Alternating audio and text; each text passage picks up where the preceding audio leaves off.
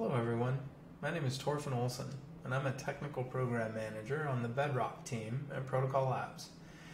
First off, I'd like to thank SXX Future Data for inviting me to the China web3 Big Data Summit. So who am I? I'm a Technical Program Manager with a background in building ground-up global data-intensive applications from Web3 all the way to IoT. I joined Protocol Labs in order to be a part of driving breakthroughs in computing that push humanity forward. It's our core mission at Protocol Labs. What's this presentation about? You're going to learn about the Interplanetary Network Indexer, why you should be excited about it if you currently store data on Filecoin, or if you're interested in storing data for Filecoin in the future. We'll also talk about the future of finding data on the Filecoin network, what that looks like for both retrieval clients and for storage providers alike. So, why should you be interested in a network indexer? The Interplanetary Network Indexer enables a very fast way to find data stored by storage providers on the IPFS Filecoin network. What problem does the IPNI solve? The Filecoin IPFS network is already vast. It's growing at an amazing rate. In the next few years, it's only going to grow faster as demands for storage rapidly increase. This network depends on files being named with content identifiers. In order to find them, this is one of the novel differences between a content addressable network and a traditional location-based network which uses IP addresses and URLs. To be usable, content address data also needs to be fast. The IPNI takes lookups of content address data and makes them fast enough to compete with Web2 location address data. Instead of multiple steps attempting to find peers, the IPNI presents one representation which has all of the locations for every SID that's been advertised to it, which can be found immediately.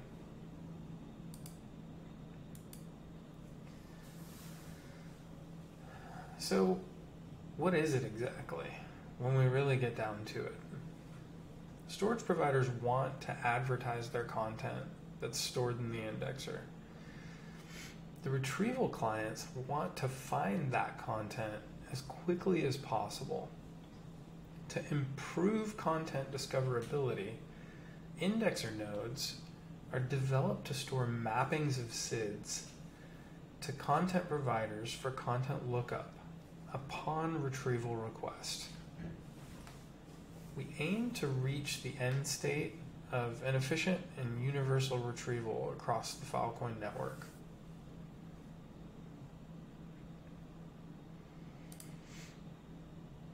The IPNI ecosystem consists of three main actors.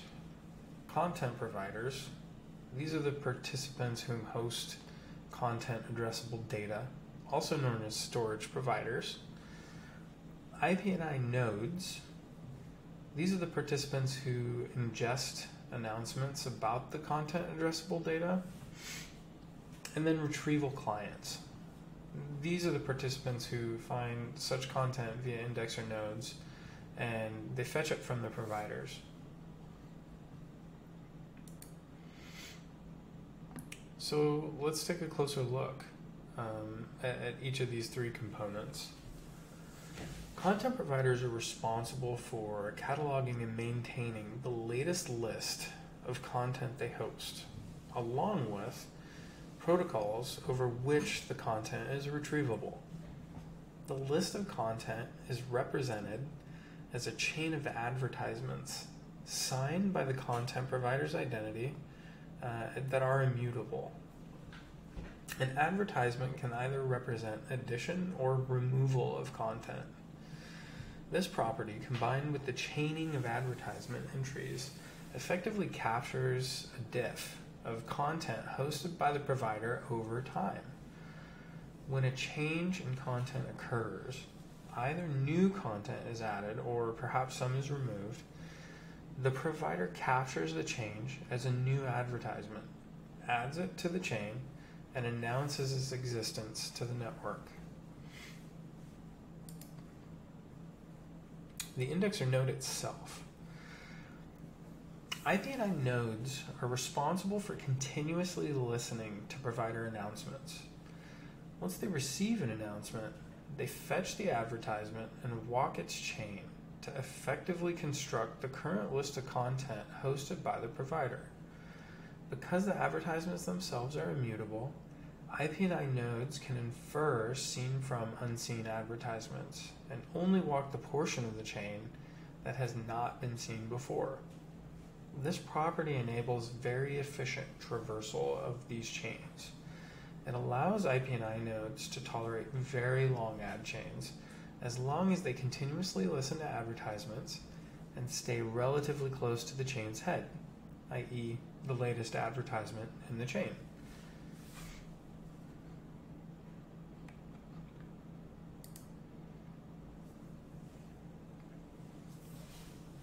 The retrieval client is the party that wants to retrieve the data.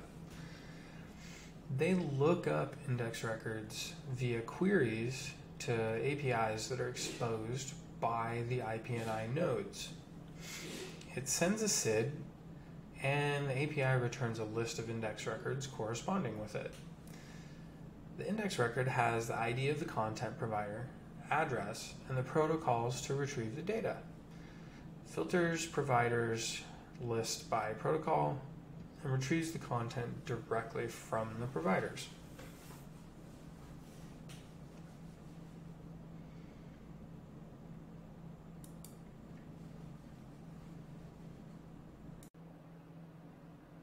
All right, so let's try to put all these pieces that we've discussed together.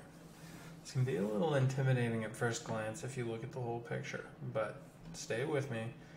We'll go through this one part at a time, and it'll make a lot of sense. It's actually quite simple. So the first step of this process is the storage provider announces new content. The storage provider publishes that content via Gossip Sub to the indexer. The details of how aren't incredibly important initially, but the important thing to take away from this is that the storage provider has to announce to the indexer node that it got new data, and then it publishes it. It can also directly communicate this to the indexer via HTTP. The second step is the indexer syncs new content. So anytime the storage provider gets new content, it needs to be synced to the indexer node. And it can get advertisements in the chain up to the last seen or the end of the chain. It gets the context ID, metadata, content multi-hash, and the chunk chain for the new advertisements.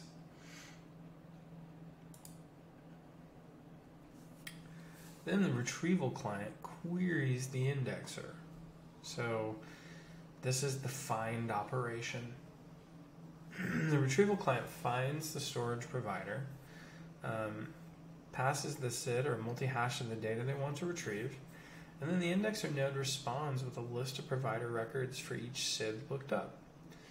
This includes the latest provider addresses.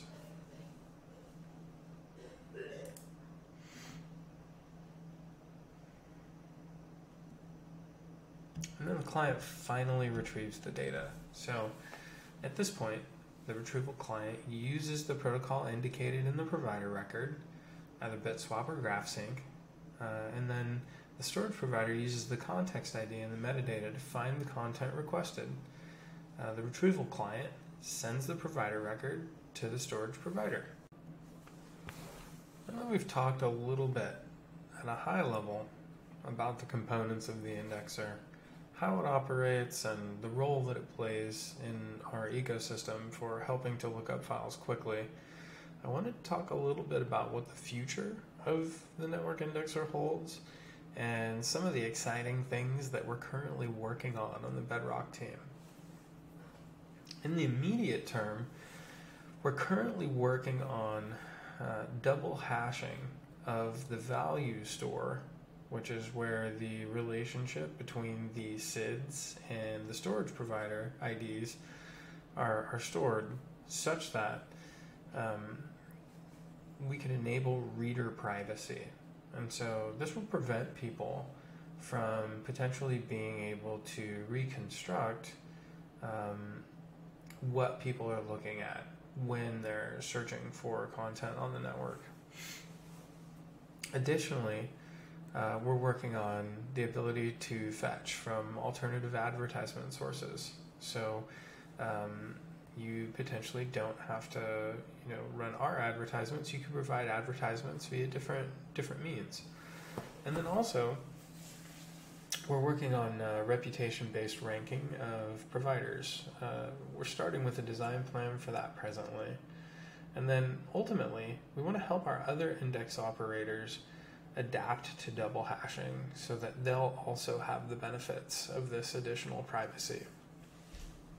In the longer term, we'd like to work on caching the indexer edge nodes. So this is the ability to distribute the network outwards and put these indexers closer to where the content is being searched for. That way, there's not one central indexer instance or a specific geo-locked instance that you're looking up.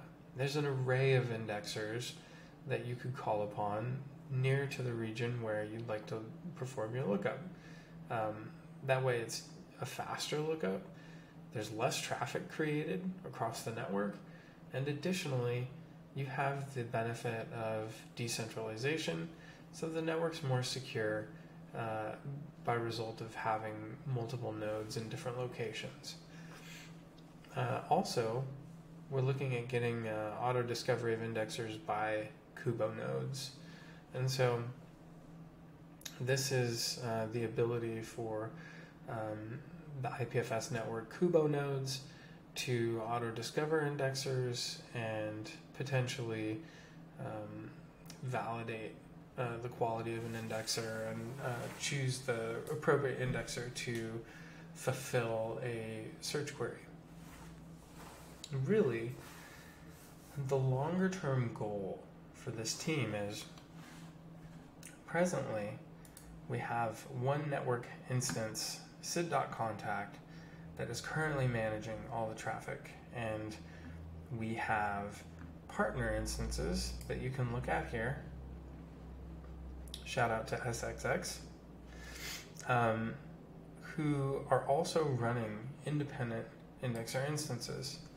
Ultimately, our goal is to connect these indexer instances and ensure that each of them has the most up-to-date copies of the index and that we can keep them all in sync with one another so that they're all able to serve content lookups.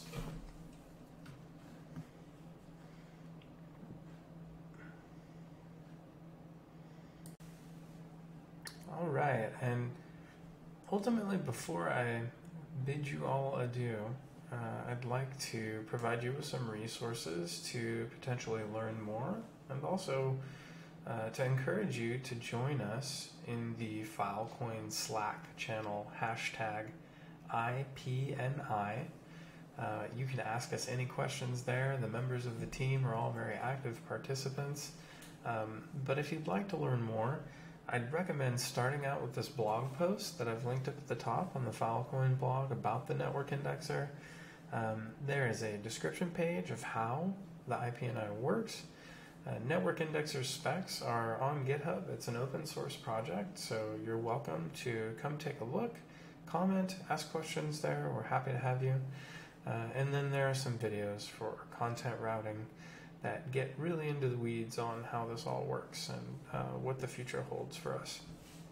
Again, I'd like to thank SXX for inviting us to participate in this conference, and really hoping that some of you would like to reach out and ask us some questions. We'd be happy to help you get an indexer node running should you be interested. Take care, everyone, and thank you for the invite.